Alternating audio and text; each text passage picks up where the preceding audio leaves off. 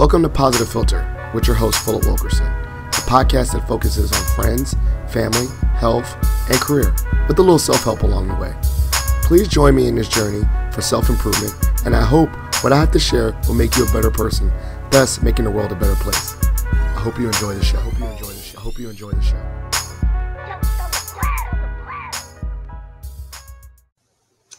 Hello, people of the world. It's Philip Wilkerson back with another episode of Positive Philter. I'm joined by a special guest. Everyone's a special guest because they take their time to join me on my show.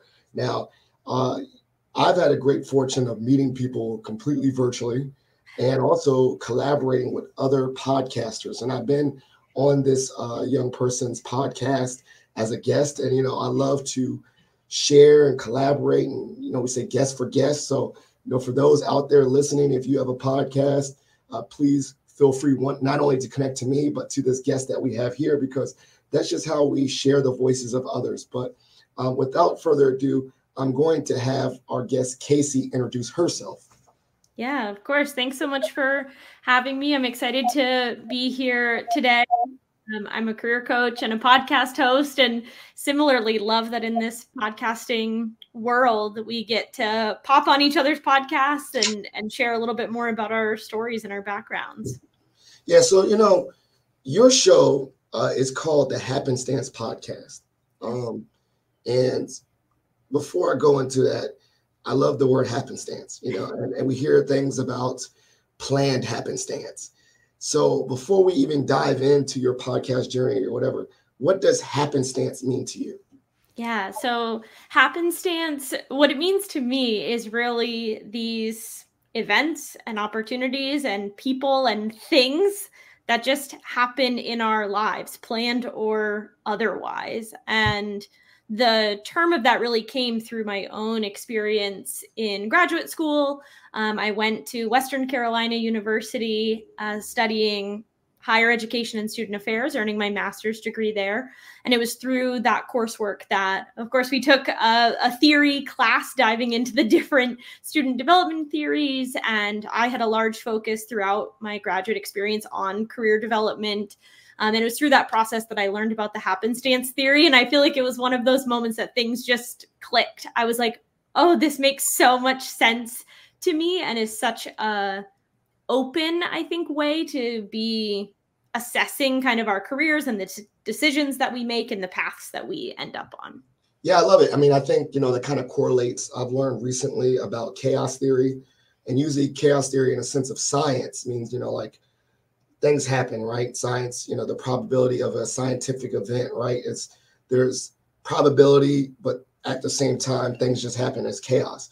But then I learned deeper that we can attach that, and we said the chaos theory as it relates to careers, meaning like we're just organisms, a little bit of floating, but we bounce off each other, and that things just happen. There's chaos in this world. And that closely aligns with happenstance. So can you share a little bit about that alignment of, the world is just improbable. We don't know, random, but things happen for a reason. The intersection of that. Yeah, I would love to. And I think this is such a nice kind of combination of theories and bringing in more of that like scientific lens into it as well, because the whole premise of happenstance is that there are these planned things or things that we can plan to kind of create some of those opportunities. And as an example, you can choose or plan to attend a specific event or conference or meeting. You can choose to plan to meet specific people and people in specific industries. But there are also other things, making note to chaos theory, that we could never plan for, and things do drastically impact our career decisions and the career paths that we take.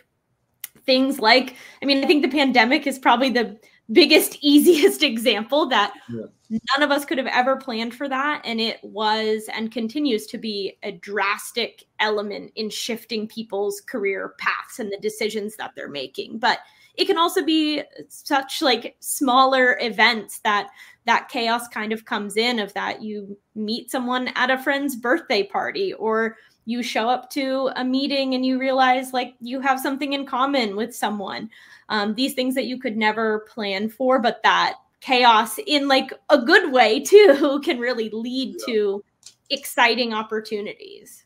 I love it. And then so why was that the niche of your podcast? You know, like we see, you know, you have a very career driven podcast, and it could have been about, you know, a certain identity or a certain industry, but you use happenstance as the central focus of your podcast. How did that come to be?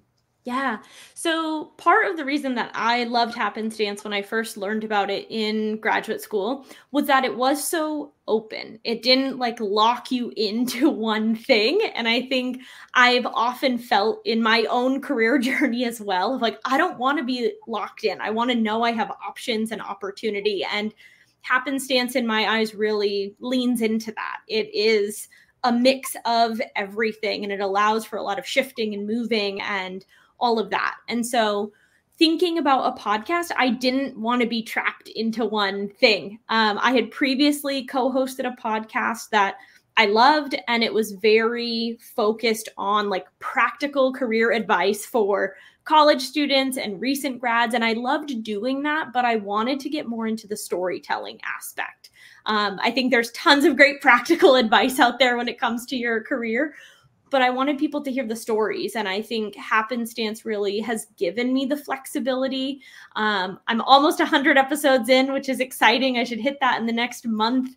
And I wanted to have that flexibility to tell stories that were very kind of traditional career paths, but also stories that were about people's passion projects and the careers that they didn't plan for, and people who were in kind of that transitionary phase of, I might change my career now, or this thing I didn't plan for at all has become my career, and kind of leaning into all of those ends of people's lives that their career is also part of. Yeah, I think, the power, the power of storytelling and narrative, kind of goes with like narratives is a great way for students to open up their perspective, right? Like hearing stories is better for me. Hearing people's stories, I identify better than reading it in a book, right? Or it's complementary to that. Have you noticed in your time of capturing these people's stories that has strengthened your belief in happenstance in a positive sense, right? Like we're using chaos and it shifted that to a less anxiety provoking thought to more of a positive mindset at one. Yeah, I think that has been such a beautiful element of recording these stories and being able to talk to so many different people, and people who are at the very beginning stages of their career, who are 18 years old and a first-year student in college, but started a business that became super successful, to then people who are, retired and have completed an entire career and are still now navigating, like, how do I bring in these other interests and hobbies, and how does my career impact that? I think it has really, just to your point, like given me such a sense of like, there is always opportunity. We can always create opportunity. Opportunity will always be found. And you never know what that thing is going to be. So I think that has been a really wonderful element of this. I always say that some of the episodes that I've gone into, very candidly, I'll say this, some that I've gone into being like, I don't know where this is going to go, or I'm not sure if this person, like, I think it's going to be good, but I'm not sure. Like, some of those become the very best episodes, and where I think the greatest nuggets of wisdom and experience and positivity and encouragement have come from as well. So, with all this, learning and from the stories, and you said you're a career coach, how has having this podcast and or learning about happenstance support your career coaching?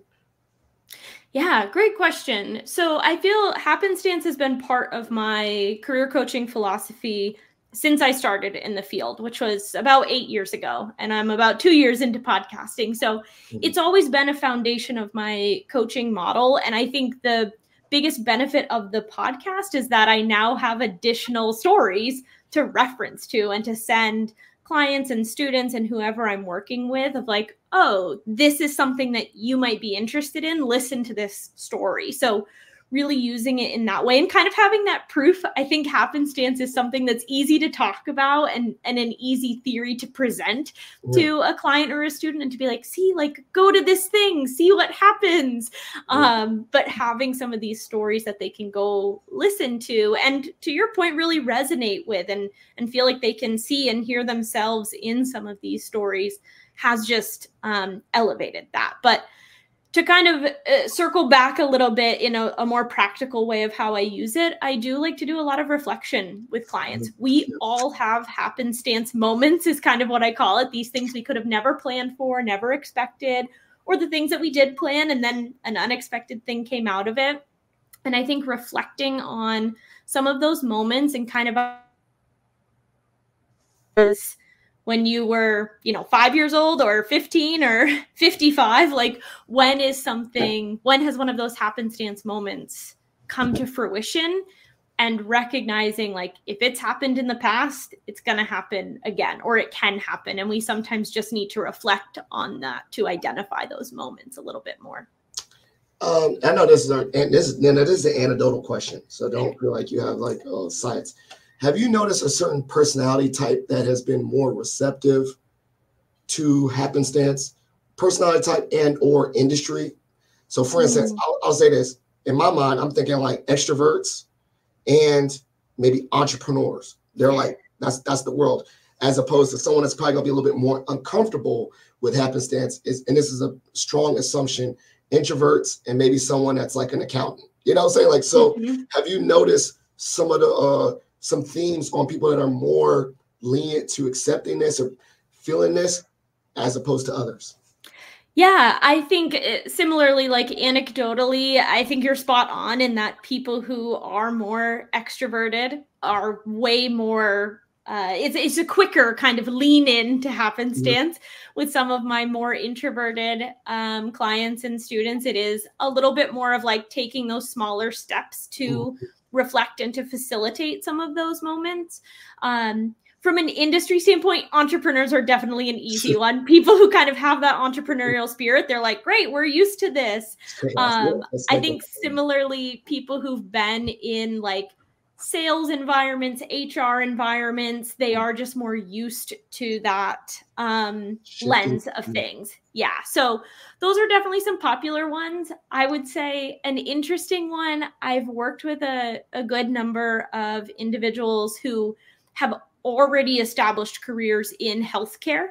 And that's one that is a little bit of, we have to take some of those smaller steps. And I think it's an interesting one where there are so many happenstance moments in the day-to-day life of someone working in healthcare where you don't know what's going to happen and what someone's going to need.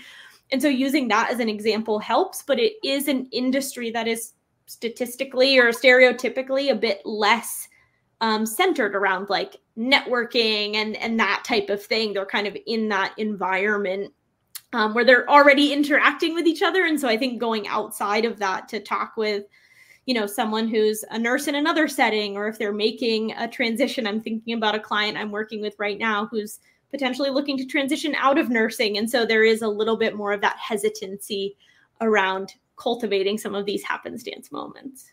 Now, I know that you don't have the control of who comes to you as a client, but you have a very, very diverse set of podcast guests. Why was it important for you to particularly seek different identities, industries, and the like for guests? And how do you go about the facilitation of getting your guests, with different identities and different industries? Yeah, I think a large part of that is because I work with so many people, and I've chosen through my own career to not niche down into like one specific industry or one specific identity. A lot of coaches make that choice, and I love that for them. I think it works for a lot of people, and I didn't think I would find fulfillment in that. Prior to being like my own private coach and running a business, I was working on college campuses and always in centralized career centers, which for the listeners essentially just means I was in an office that met with all students, all majors, all years, undergrad, grad, PhD across the board. And I really love that environment. I loved having the opportunity to not know who I was going to meet with on a day-to-day basis, and to be able to kind of think on my feet in those settings and all of that. And that was something, again, even prior to leaving the higher education world, like it never felt right to look at jobs or to consider a career where I was going to be in a centralized or a decentralized career center rather. And so I think that's just part of my preferences, is part of that. And then on top of that, I wanted a podcast that both was relatable to a lot of people, and that people could find those stories that they were like, wait, that's similar to me, whether that be from an industry standpoint, an identity standpoint, whatever it may be. But I also didn't want to feel like I was pigeonholed into one niche area. I wanted to hear stories about people that have had incredibly successful careers and then have made a pivot. And I wanted to hear stories and tell stories about people who, you know, are 2 or 3 years into their career and then something they never expected happened. And my hope is that listeners hear these stories and are interested and willing and listening to stories that are not like theirs, and maybe that they don't resonate with, and that they can see how these happenstance moments happen for all of us, and how if they do have a dream that feels unfathomable, they're like, oh, well, someone else did that, and I see how they did it now. Maybe I can do that too. I love it. And so how do you, I mean, I can't remember how we met. Maybe it's on LinkedIn. I mean, do you targetedly say like to yourself, hey, I need to talk to a doctor, and you look up on LinkedIn a doctor? How do you find these different guests in different industries? Yeah, great question. So it started out initially that through my own network, through honestly, like the algorithms between TikTok and Instagram, finding stories that I really just thought were fascinating. Hearing, you know, snippets of people's careers was the starting point. And it was really me reaching out initially to my own network, but then also like just throwing out some random messages. And I feel incredibly lucky, but I also think it's a happenstance kind of full circle moment that people said yes. And they kind of took a chance on a podcast when I was emailing them being like, I plan to launch soon, but I need to record some episodes. I have no proof of this, but like, will you spare, 45 minutes of your time? And so it was through some of that just genuine outreach of me telling people like, I love what you're doing. And I think that's super interesting. And to be honest, I haven't been super particular about like finding a specific industry. It's more about what is the nugget of this story, and is there more to uncover here, and reaching out to people in that way. I would also say over the last almost 2 years, I have met some incredible guests who then refer other guests to me or refer the podcast to them. And through that, it's been a really beautiful kind of snowball of having guest stories that I probably would have never come across myself, but that have ended up being just a really wonderful kind of like swath of stories and industries and people. Now, so similar, this is putting happenstance on you. What has been a unexpected consequence of being a podcast creator?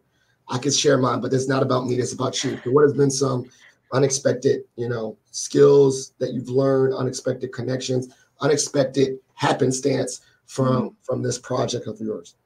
Yeah, I would say the biggest thing that I reflect on quite a bit that I never imagined or didn't really think about going into this journey was the way that my own network would expand and the confidence that I would gain in reaching out to people. I think I do tend to be more extroverted. However, networking never felt like a strong suit of mine. Even working in this world and doing that for so many years throughout my career, it never felt natural to me. And I think podcasting has really strengthened that muscle for me, where it feels like so easy now to just reach out to people and to have conversations. And I think while I always thought I was kind of quick on my feet from, that consulting lens and working with different students, I think that podcasting has also really given me that confidence to jump into a call. And if a guest is kind of going down one path with the conversation, even if it's not 100% what I planned for, like I'm ready to kind of be on that path as well. Has it, I mean, I think about it like in regards to confidence and speaking, and it's all digital. Has it also informed or built confidence in person as well, or mainly in that cold LinkedIn messaging or like in your in-person networking? Has it invoked some confidence? Yeah, I think it has in all areas, and I think the in-person piece definitely. There are instances, I think a lot of people that follow me know every Friday morning I go to a coffee shop that's near where I live and work, and I have a couple friends who co-work with me. And there's been instances where someone's there and I can kind of overhear what they're talking about. And I'm like, oh, and like now more willing to walk up to them or to have. I've also had people walk up to me and be like, are you working on like a pot? Like, what are you doing? They just like see your screen, and having those conversations that may have been really uncomfortable previously or where I wouldn't have taken that initiative. Also just in day-to-day life, like walking around and I'm like, wait a second, like that's an interesting story, interacting. This is a story that came out, or an episode that came out a couple weeks ago on my podcast, but some friends and I, again, in the town I live in, we go to trivia pretty often. And the host of that, I'm like, you're a young guy, but you're like the general manager of this like cool niche like brewery in town. Like, what is your story? And through those conversations and just like being in the same place week after week, we all like developed a lovely friendship. He was on the podcast. That venue hosted a party. Like I hosted a party there for the podcast. So things like that, where I probably would have never been like, hey, can I have like a launch party here? It became a yes. And so I think just some examples like that showcase how this has become something that's not just virtual and kind of when the mic's on, but it expands across all areas of my life. I love that. I love that. And hopefully the young listeners out there, I always tell people don't wait to create, right? Because, while this might be a side hustle, maybe you have a dream to be an accountant, having this skill of digital content and podcasting can have that unforeseen thing, even if it's just a hobby. So I love that you share that. It gives you confidence in other sectors of your life. Who's been an unexpected person to listen to your podcast that you didn't know were listening? Ooh, great question. I think it has been interesting that partially, I think because of some of the guests that I have, but having some more seasoned professionals listening and reaching out from that. And I think, talking then with people who are in later stages of their career, preparing for retirement, or have already retired from what was their full-time career and are kind of looking for another option, another career that's maybe not as intense or as full for a handful of years, has been a really fun and unexpected outcome.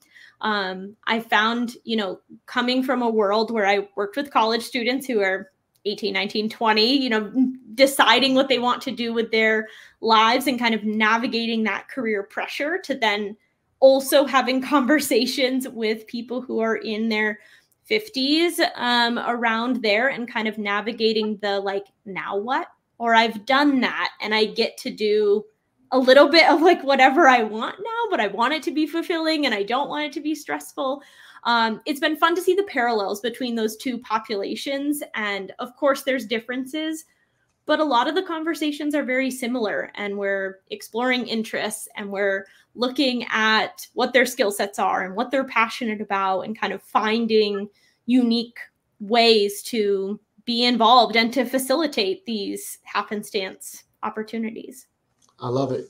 I think we shared this earlier, and I think but what was someone that kind of like you shot your shot? Like, if I didn't have this podcast, this person would no way give me their time of day. But now that I have this voice, I got nothing to lose. I'm going to try. Do you have a story like that? I believe we did talk about this inversely on my show. On my episode on yours, but I want to share on my audience that opportunity. Yeah. I think the biggest one there is a TikTok creator. His name is Tim Chusano. He lives in New York City, and he just got a new job title sometime in the last few months, but he's the VP of like marketing and a few other things at a very large Fortune 500 company. And he's someone that on TikTok, like he creates content around that, but it's a lot more like day in the life. If you're on TikTok, he says like POV, like this is a day in the life in your 40s or something like that. And he was someone, he has like 1 million something followers, incredibly popular videos, and someone that I was like, this is such a cool story. I would love to have him on, but also preparing to send that message, I was like, he has no business being on my podcast. And I sent him a message on LinkedIn. He responded and said, like, email me a little bit more info. And he said yes. And I was shocked. And I think I'm still often shocked that I had the opportunity to talk with him and to hear his story. He has just continued to grow in followers. And he was one of the earlier guests that was on mine, I think within the first like 20 episodes. So definitely one of those moments where I was like, I'll send the message. I'll probably never hear back. And I think even to date, that's like the most downloaded episode that I have and probably will ever have. Maybe that'll change, but it is a popular episode that gets listens continuously, even though it's been over a year since I posted that one. So with Happenstance and Planned, what are some of your plans as the things that you have agency for your podcast? Obviously still lenient to the unexpectedness of Happenstance, but what are some plans that you have as a creator yourself? Yeah, so plans, as I said, I'm approaching episode 100, which will align pretty nicely with my 2-year anniversary of podcasting, which I'm really excited about.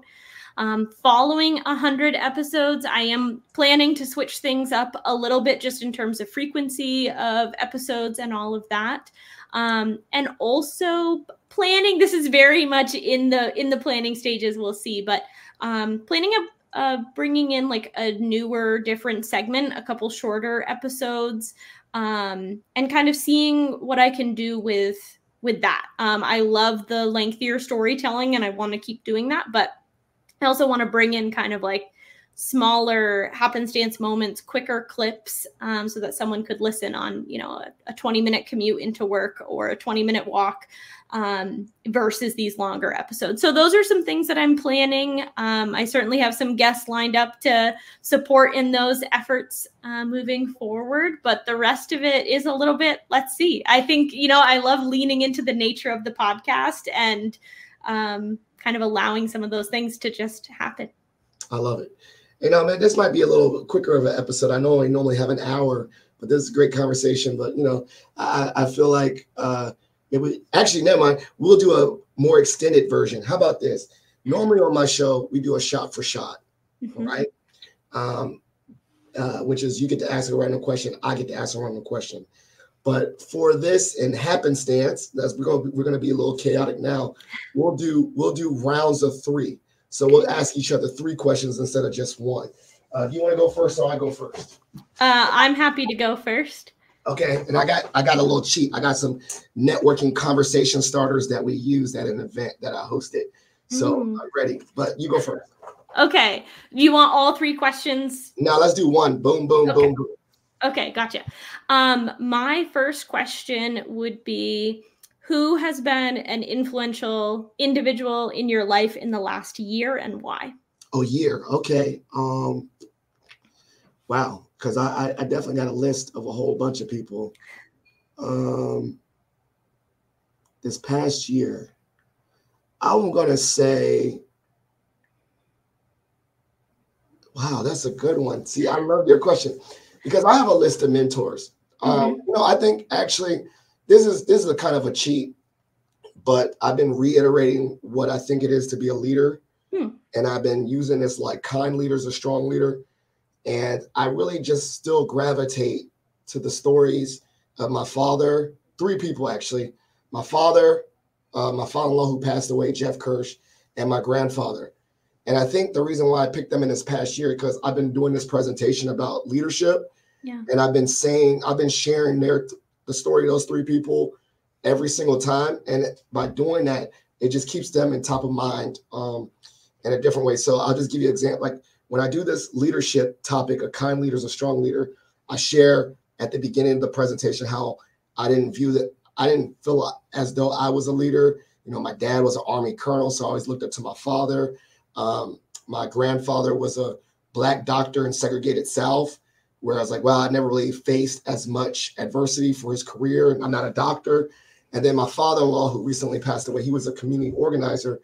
And I was just always at that presentation, I share about them, but then I talk about leadership. And then I go back to the end and I say, hey, the fact is I do believe I'm a leader. And then I do believe that I honor them by doing it my way. And I take things out of that. So I would say that as a cheat out of that was that, like, they're still top of mind because I think about them a lot. I write little articles about them. And I think those are just, this past year, I think those three people have been very influential this past year. So that's kind of a cop out because I didn't just do one person, but it was top of mind. I love it. What was a best piece of advice that you got early on in your career? I think one of the best pieces of advice I got early on was from a supervisor that I had in grad school. She came in as the director of an office that I was a graduate assistant in my second year. So I only worked with her for a year.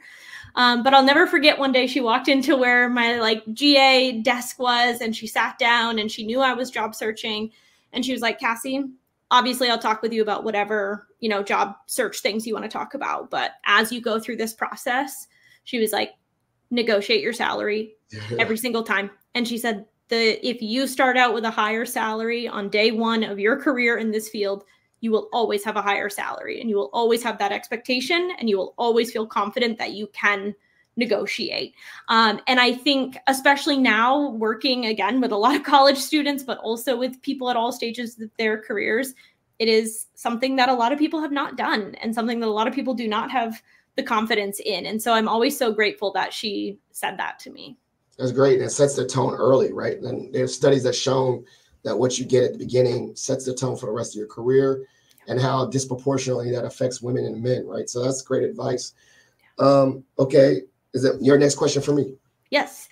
I'm going to go with an easy one, but hopefully a fun one. What is your coffee order? Either black, so they don't mess it up, like that. But also I've been on this kick of just mochas. I don't know why. So, but usually I drink it black, just straight up as it is. And then when I go to Starbucks and they say which roast, I don't care. Like I'd be like, give me the medium one, give me the light one, just plain coffee. It's kind of like how I drink my whiskey too. Like you can't really mess it up unless it's actually bad. What I'm saying? Right. If they give me my whiskey by itself or give me my coffee by itself, the only way it's bad is if it's like a bad brew. You know what I'm saying? Mm-hmm. So I've always learned early on, just give it to me as is. Can't really complain, and you don't have to return it. It's like, oh, it just is just as it is. So yeah. Okay, inversely, I like that question. What is your coffee order? Kind of keen on that one. Yeah.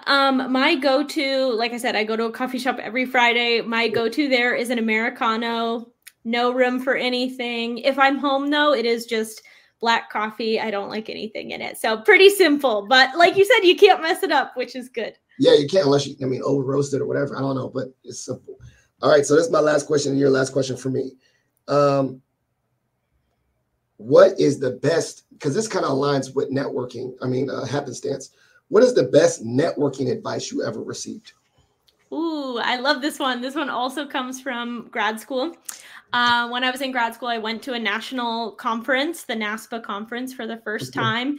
And I was there with my grad school advisor. We were presenting and we went to one of the networking events in the evening that was there. And just before we walked in the room, she looked at me and she was like, all right, you're on your own. I don't want to see you again until you talk to 5 people. She high-fived me and sent me on my way. And I think, well, that's not necessarily advice. It was a challenge of just go talk to 5 people. Then you can come back to me, who is your comfort zone, the person that I'll introduce you, I'll facilitate from there.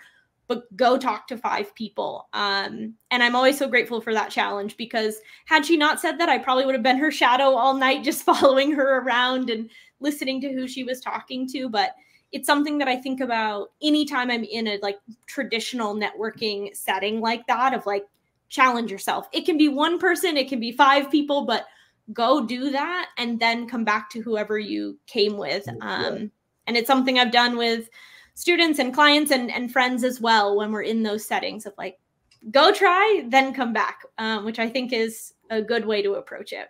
and totally correlating with happenstance, right? Like you won't know, get yourself out there, meet the random new people, but you also have that planned part of the base and the people that give you safety, psychological safety and support. I love it. Okay, your last question for me, and then we're gonna, I guess it is. Well, go ahead. Yeah, last question for me. All right, last question. What is one career goal you have looking forward? Well, this one, I would like to at least advance one notch closer in my PhD. So I'm going to say that, right? Like I take it one day at a time, one class at a time. Yeah. So I'd say right now, right in front of my face, I took this semester off for the spring. I like to re-enroll, but take a class in the fall and complete that class. So one step at a time. So that is an actual career goal, which aligns, I'm not, people be always joking, call me Dr. Phil. I'm like, no, one class at a time. I'm just going to put one foot in front of the other. But I would like to continue to pursue that academic journey and just take it one day at a time. Amazing. I love it. Well, this has been great. So this is the part of the show called shout outs and plugs. So shout outs means show love to anyone you want to show love to. And then plugs. These are things where I make sure to put them in the show notes, LinkedIn, all that, any resources to make sure that the listeners can connect with you and support you. So I keep my mouth shut. Shout outs and plugs. All right. Shout outs. I'll give a shout out to my grad school advisor who gave that networking advice, Dr. April Perry. She was also on my podcast, one of the very first who supported me in that journey, and the person who taught me about happenstance theory. So definitely a big shout out to her. And then I'll also give two other shout outs to a past supervisor, Erica Christ. She's the executive director of career services at Cornell University now, and a coworker and friend, Lexi Avery. They both are two people that I think were foundational in helping me make my podcast real. They were people who day in and day out were like, hey, when are you starting it? Hey, that's a great idea. When are you starting that? And people have just really cheered me on along the way. So I'll give those shout outs to those three wonderful ladies. And then in terms of plugs and where you can find me, Happenstance, the podcast, is on Apple and Spotify. There's episodes every Friday that come out. In addition to that, I am on LinkedIn, Cassie Spencer. It's great to find me there. And then on Instagram, where I'm most active in terms of sharing content, is at Career Coach Cassie and at Happenstance, the podcast. Excellent. And all those will be in the show notes. Well, thank you, Cassie, for joining me on my podcast, Positive Philter. And it's been a guest being on yours. It's been a pleasure. For those that are listening, just note, as I share, every single episode is dedicated to the memory of my father-in-law, Jeff Kirsch. So please consider donating to the Jeff Kirsch Anti-Hunger Fund for all his work that he did supporting or combating food insecurity across the United States. Additionally, if you're part of the Mason Nation, consider submitting a Pats for Patriots. It's a way to show a little nice e-card for those. So I put that in every show note to increase that program. That's very near and dear to my heart. Please follow this, like, subscribe, give the show an episode or episode a review on Apple or Spotify. Helps elevate the podcast. Continue to be kind to each other, support each other. And thank you so much. And we're out. Thank you for listening to Positive Philter, a podcast that focuses on family, friends, career, with a little self-help along the way. If you enjoyed this podcast, please share it with your family and friends, and like the Facebook page, Spreading Positivity of Movement. Thanks for listening.